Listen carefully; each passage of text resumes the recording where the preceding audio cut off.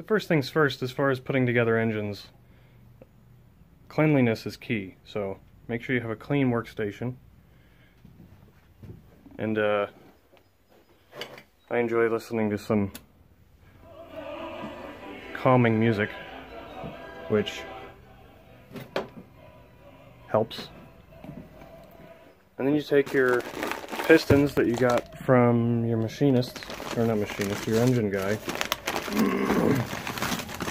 Since I'm just using $160 Sealed Pro pistons, I went with the Scat forged rods, which are still press pin, so he had to press them in for me. They're not bushed. No, I'm not using Bishop Buell forged pistons because, truthfully, I think this engine's probably going to blow up because I'm going to put it together wrong anyway. So my hopes are not very high for this. So we'll get this in the vise, and then I'll show you how do we go from there. So you take your nice shiny new parts, and you find the crustiest vise you have, and wedge it in there. And then break loose these ARPs that were put on by He-Man, probably twisting the rod and causing problems anyway.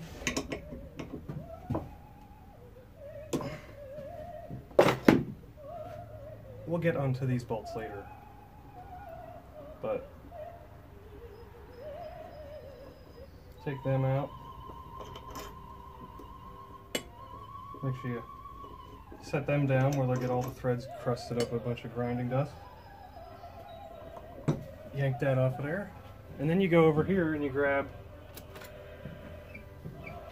the finest $38 Napa Sealed Power bearings. You slam them into your $370 connecting rod.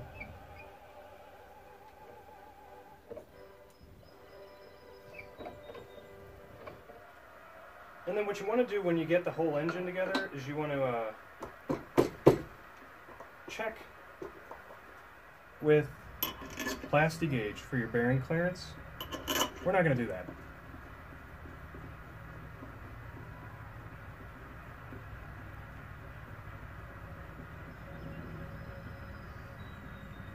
And get those put in there finger tight where they're going to fall out later. Probably in the grass somewhere never to be found. And you flip it around, stuff her back in the old crust vise, and then you get your rings. So you start from the bottom and work your way up. First you want to drop it on the floor, make sure it gets all crusty. And then if you look at the oil ring, see that little lip? That's where the other separator rings, or whatever the hell you want to call it, sits in there. So you got to put the wave ring in first.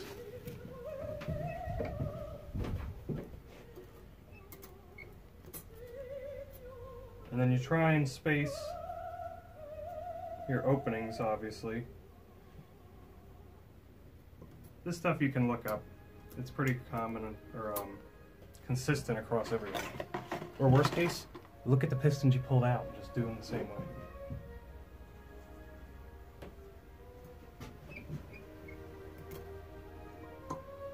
And it says right in the instructions to use a piston ring expander to put these on, and do not spiral them on by hand. So we're going to do it that way.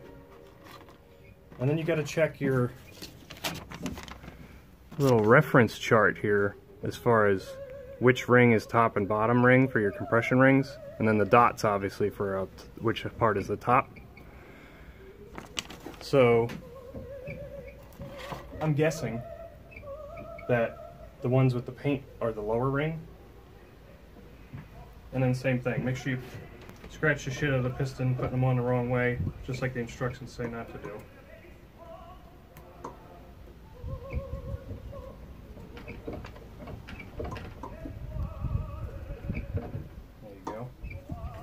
And then we'll get on to the top ring. And since, if this engine actually runs, and eventually if I get around to it, I want to turbo this, which it'll probably take 5 years, but I'm going to gap the top rings, or at the very least check them. Excuse the wind noise. So you go over here with your top ring, reach all the way back there, slam that in there. You take another piston, some of the rings pulled off of it, and square that up in the bore. And then you check your gap. Now the spec on this is 10 to 20 thou. And usually the rings out of the box will be pretty close. Well, this block is so destroyed that a 26 fits in there nice and perfect, which is about what I wanted to gap them to anyway. So, good enough. And I don't think I showed you guys, but this is my piston ring file. No, I'm kidding. Legitimately, I actually did buy a piston ring file because I figured I'm going to be blowing up engines for a long time. So, it's literally just a diamond wheel. And you lay this in here. This helps if I actually film the thing. Hold that and then just grind away. And then what you do with this is you take it and you grind away way too much, and then cylinder 1 piston is actually a 30 thousandths gap because you didn't realize how abrasive it was. But you slam it together anyway and hope it doesn't blow the oil cap off. So once you've gapped it, or at least checked it, same thing. Oh yeah, you gotta make sure you get all the grimy old dust from when you dingle ball the motor on there. That's always good. Break in. Alright, and then now you're set up. Now obviously I did this dry. I'll probably soak these a little bit before I put them in. And then I'll just set it over here on the floor with all the other ones where they can get all sorts of more dust and crap in them.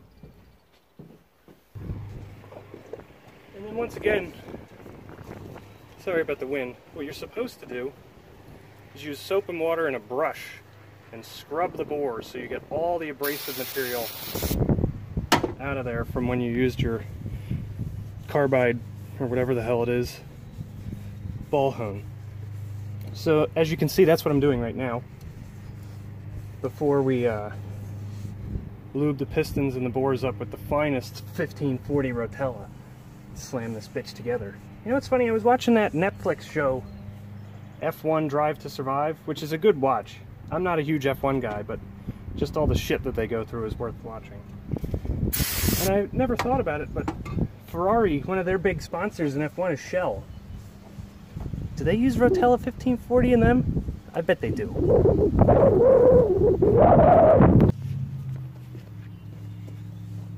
Now before you just go slamming this thing back together, you want to get in here and pull all the rod bearings off the crank, because that's always a good sign when they don't come out with the rod. And pull them off and clean all the abrasive crap off your journals from when you dingle balled it with the crank still in it. So even though they're all over the main bearings, you want to clean what you can. Now would also probably be a good time, if you wanted to or actually cared, to roll some main bearings in this. But I'll show you a quick little tip on how to check to see if you even need them. Well, first we'll get this all. Oh yeah, you want to make sure you're properly positioned so that all the oil pouring out of the pickup runs all over your armpit. That's a key. Now, as far as checking your main bearings, obviously you can pull a cap, but look how easy that turns. Seems good to me. And what about your thrust? Well, your spec for thrust on this engine is 1,000. Yep, that feels about right. And the other thing you can do is go in here and check how worn out and sloppy your timing chain is. Yep, it is. But we'll be sure to slam it together anyway. So now what you want to do is you want to take your assembly lube and lube up your rod bearing. Just the rod bearing. You don't want to go crazy. You don't want to waste this stuff. This shit's expensive. Especially since I didn't pay for it. And you take your racing oil here. Unopened. Nothing but the good high quality big money stuff here. Again, sorry about the wind. There's an arrow in your piston. That goes forward. if you didn't know that, just look at the old pistons when you take them out. If you couldn't figure it out still, I can't help you. You gotta see somebody. You take out your bolts that you loosely put in there earlier, obviously.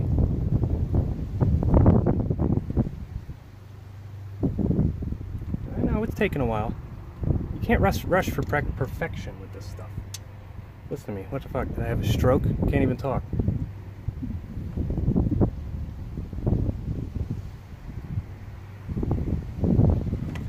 So you take these, set these over here where they'll probably fall over.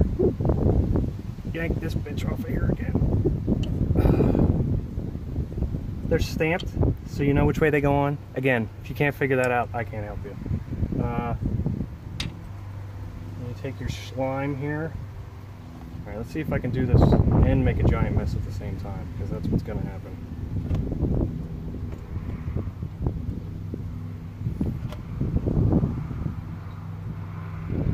Talk real nice to her, get her all nice and looped up.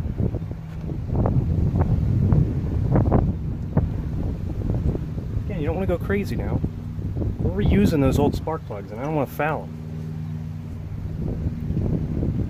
Take this shit, try and make a giant mess. Oh yeah. Just fucking. And again, watch your ring gap. Your gaps.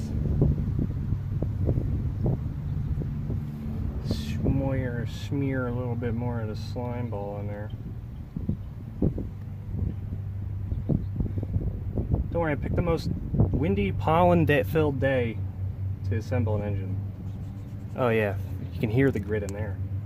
And again, line up your arrow, drop her down in there. And then I forgot, I gotta show you guys the high dollar ring compressor I got.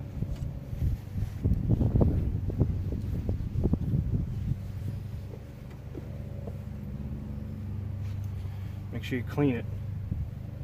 Remember, this is a precision operation we got going on here. No, this might not work. This might be a two-piece tool operation.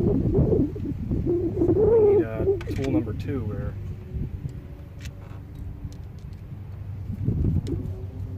you just run this bitch in there. Of course, drop the fucking screwdriver 7 times.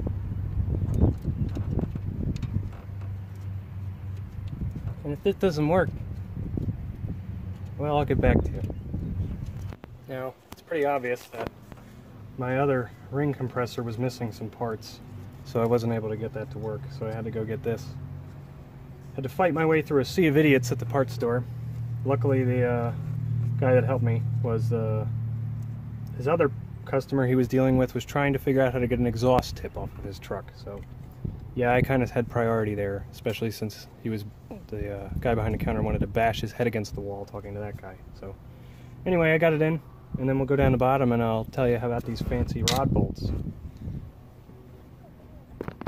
So then you take your sheet from your scat rod book and you take your rod bolt, and it's an 8740, so you go down to your chart here for 8740 and you measure it. That's right, measure it with calipers. And this is a 3/8 by 1.6 inch 8740 rod bolt that you torque to 45 foot-pounds. And then you're supposed to spend the $200 on a dial indicated stretch gauge so that you can measure to make sure your very good quality, highly expensive rod bolt isn't stretched too much, because then you got to throw it out, because it's so good and so strong that if it's stretched just a little bit too much, it's garbage. So yeah, we're just going to torque it to 45 foot-pounds and put it together. You guys get the idea. You put Moly Lube on the bolts, torque them up, slam 5 more pistons in it and do the same. Whenever I get around to putting the head on, I'll probably try and make a video too. My phone is pretty much out of space, so who knows. But alright guys.